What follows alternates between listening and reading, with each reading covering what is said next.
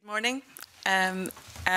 Welcome to the 10th meeting in 2016 of the SPPA Committee. Can I remind everyone to switch off mobile phones and other electronic devices as they may interfere with the broadcasting. Agenda 1 on our agenda today is decision on taking business in private. Can I have agreement from the members that item 5 will be taken in private to discuss the evidence heard from the Commission on Parliamentary Reform? Agreed. Great, thank you very much. Second item for the committee today is to take evidence on a proposed cross-party group, and a very warm welcome to Miles Briggs to the committee this morning. Proposed CPG is on Scottish horse racing and bloodstock industries. And I would invite the member to make an opening statement. Thank you, Convener, and good morning to the committee, and thank you for the opportunity to address you this morning. In 2015, the horse racing industry in Scotland continued to make a considerable contribution to the Scottish economy. Direct annual expenditure has been estimated at £55 million, with a wider economic benefit at approximately £173 million. The sport itself helps to maintain a total of some 870 full-time equivalent employees here in Scotland, both directly and indirectly, playing a vital part in Scotland's buoyant leisure industry. The popularity of horse racing in Scotland at the 5 racecourses at Musselburgh, here in my region, Perth, Kelso, Ayr and Hamilton continues to grow, with over 308,000 attendees last year. With spectator numbers in Scotland increasing by 13% since 2012, reflecting the ongoing promotional activities of the racecourses, now makes horse racing in Scotland Scotland's second most attended spectator sport. The purpose of the cross-party group on Scottish horse racing and bloodstock industries would be to promote a better understanding for members of the Scottish Parliament of horse racing and the breeding of horses for export and import for the sport within the Scottish economy, jobs market, tourism industries, sport events and festivals, as well as helping to realise the future economic opportunities horse racing and the bloodstock industries present to Scotland. I welcome the opportunity to address the Standards Committee this morning and hope the committee will consider the proposal I'm putting forward for a cross-party group positively, and I'm happy to take any questions. Thank you very much. Can I invite any questions? Yes, Mr. Stewart. Thank you, Convener. Thank you, Mr. Briggs.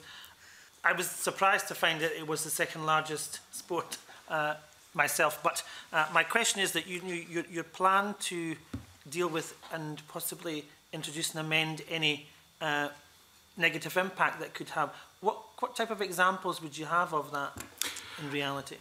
In terms of the group, I think what we're looking to do is actually have an oversight around legislation which is coming around horse racing and bloodstock industries in Scotland and at a UK level. I hope the committee will present, hopefully, the cross-party group will present an opportunity to link in with the other cross-party group which exists in Westminster. So we have that communications which to date haven't really existed. But above all, I think for areas coming forward, for example, around the movement of horses, with Britain leaving the European Union, that's an issue which is already generating some discussion within the industry. And I think hopefully this will present a forum that MSPs can understand these issues better. And from that, we'll all be more informed about the whole process, and the group will then bring things to this Parliament and other groups as well to make sure that we're all getting the full information from the process. I hope so. Thank you, Convener. Okay. Are there any further questions? Yeah, Mr. Scott.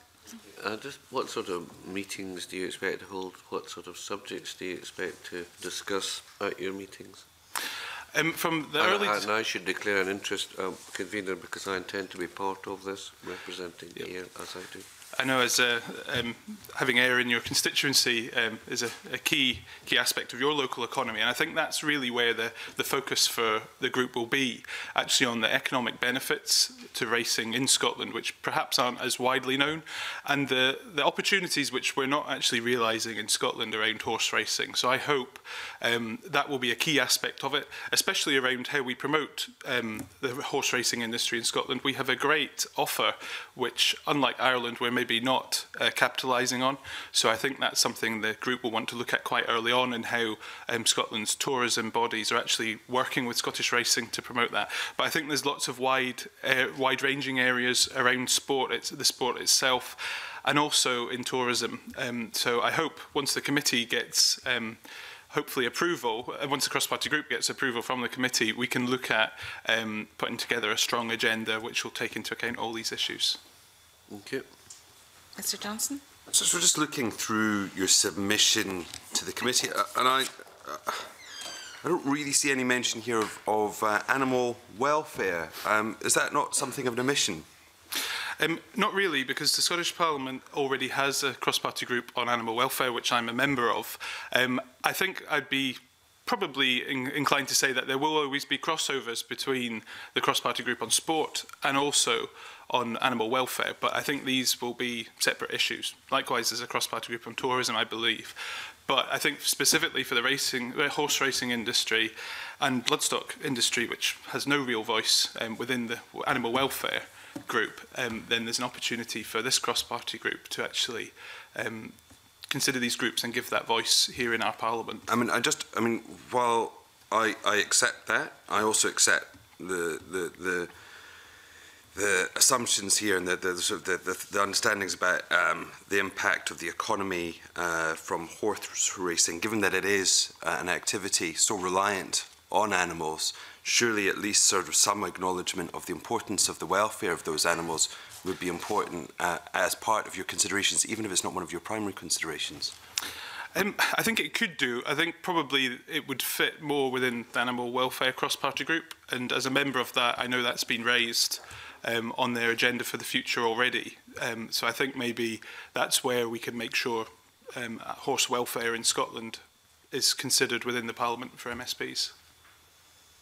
Okay, Mr Harvey? Thanks very much. Good morning. I was going to touch on animal welfare as well. There are clearly some aspects of the discussions around the industry which wouldn't necessarily be voiced by the industry in terms of animal welfare, and other ethical issues as well. There are a number of concerns that have been reported around, for example, tax avoidance in the gambling industry more widely. I'm just wondering how you intend to cast the net as wide as possible in terms of external members of the group. There's only one listed at the moment, which is Scottish Racing Marketing Limited.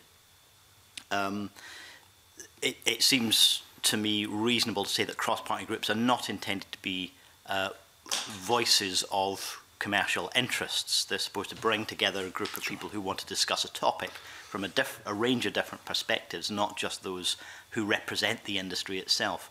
How do you intend to ensure the widest membership of external organisations who have an interest in the subject, but not necessarily from the perspective of the industry? Sure. Well, following what I hope would be the approval from the committee, I would want to see all interested parties invited. And certainly I know within the 5 racecourses in Scotland, they already have a network of people who they work with who are very keen to see this established. So like with all cross-party groups, I think it's important that it's fully accessible to anyone who wants to come along to it, and I'd hope that we'd be able to take that forward as a cross-party group. Thank you. Any further questions? Oh, can I thank you for your attendance this morning. We will consider the cross-party group agenda item 4 and inform you of a decision as soon as possible. So thank you very much. I'm just going to suspend for a few minutes to let the witnesses change over.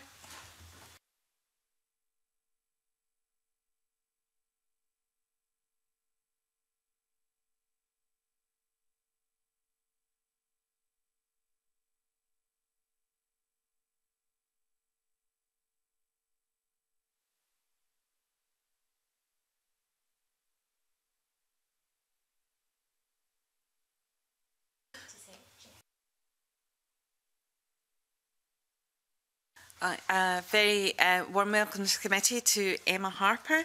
Emma is proposing a cross-party group on lung health, and I would invite you to make an opening statement to the committee. Good morning. Thanks everybody for allowing me to come and speak today. Breathing is something we all do, day in, day out, every day of our lives. It's so innate that most of us rarely stop to think about it. But for millions of people across the UK, breathing is something that they have had to think about.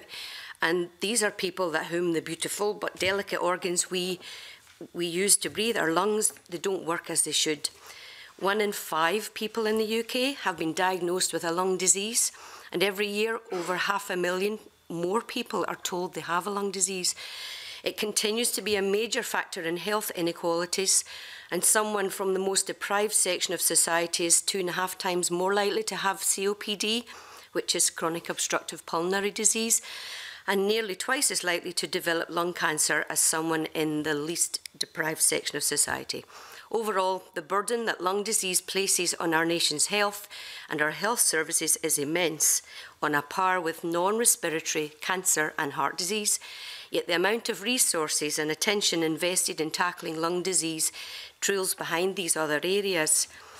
So for me, the creation of a new cross-party group on lung health would allow for discussion of the prevention, care and treatment of respiratory health between members of the Scottish Parliament, people affected by lung conditions, third sector organisations and healthcare professionals. So rather than have one cross-party group for asthma, one for COPD, one for mesothelioma or interstitial pulmonary fibrosis, I'm proposing that one cross-party group is created that would look at lung health of Scotland as a matter of concern. Thank you very much. Thank you. Can I invite any questions? Mr Johnson? First of all, can I just thank you for bringing forward this proposal? You know, as someone who uses an inhaler occasionally, I think, you know, these are issues and have, you know, for people with more acute conditions in mind, really significant impacts on their daily lives. One issue which I was just wondering if you'd considered looking at was the impact from urban pollution, in particular, you know, thinking about the recent European Environment Agency report and proposals from various cities to ban diesel cars. I think, you know, this is a growing issue, and I was just wondering if any thought had been given to looking at particulates and nitrous oxides and urban pollution like that. Absolutely. The group, rather than look at individual disease processes, were looking at themes. So the theme of air pollution and air quality has been one of the issues identified. And I'm already a member of a sub-group of air quality as part of the Environment, Climate Change and Land Reform Committee. So we're looking at that through the established committee, and it will be one of the themes that we would propose to address in the cross-party group as well. Any further questions? No. Can I thank the member for her statements this morning. We'll consider the cross-party group later in our agenda, and we'll inform you of the decision as quickly as possible. So thank you very much. Okay, thank you very much. We'll now suspend briefly again to let witnesses change over. Thank you.